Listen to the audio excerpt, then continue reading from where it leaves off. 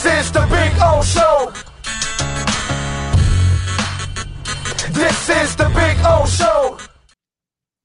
The good thing is it's a couple years into the deal, so it won't be nearly as bad as it would be right at the beginning of the deal if you did it like after the first year. That's the good thing. But I'm going to look it up, and I'm pretty sure that the Dolphins are going to take a brutal cap hit this year if they do release him, because I think the reality is you want to release him after next season. I think that's how it goes. But I'll tell you right now.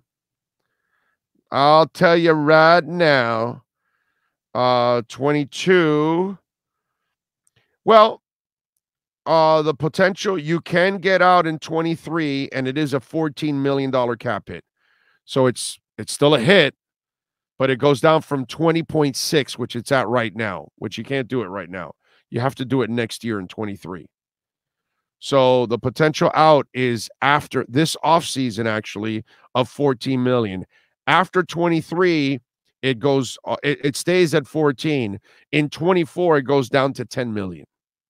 So you're going to take a cap hit one way or the other. But I think, yeah, you might want to wait one more year if you can, because it goes down to 10.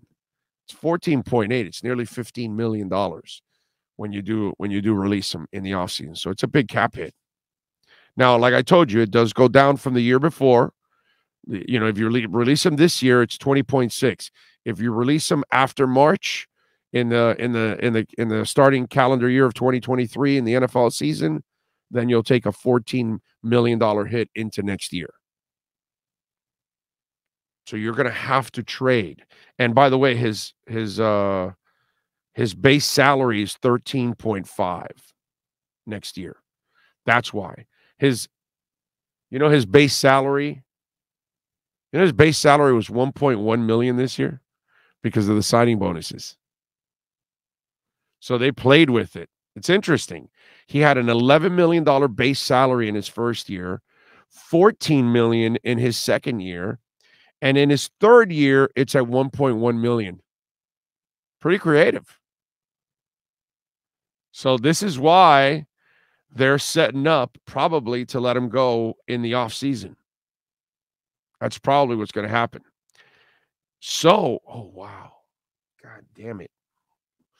How stupid am I? I just figured it out. He's taking care of himself for next year. That's why he's so particular about returning. Because if he returns at 85, 80%, 90, re-injures himself, he knows the team will release him, and then he won't have an offseason and free agency to visit other teams because his value will be down. But if he waits till he's 100%, goes out on the field and is able to perform for a couple of games, teams will see him, he'll look good, he'll be released in the offseason, and he'll be able to go visit and work out and be healthy. But if he doesn't come back at 100% and he re-injures himself now and he knows he's going to get released, holy shit, I figured it all out. This is exactly what he's doing. Wow. Okay. All right. Okay. Okay, now I know what the game is being played now. See? We're thinking play here, play there, this, that. No. This guy has moved on to next year. This guy is trying to set himself up to just play a couple of games this year to showcase, to be healthy, so he can be a free agent next year.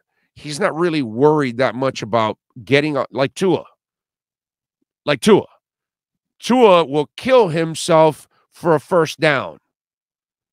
Tua will kill himself to win no matter what. He'll come back from a concussion. He'll do whatever it takes. He doesn't give a shit. He'll wrap, titanium wires around his ankles. Oh, hip, no, I'm coming back. No, this guy's fearless. Byron Jones is doing business with the Dolphins. We have just done some investigative report right here. Right here, we figured out exactly what the plan for Byron Jones is. He and his agent know they're going to get released.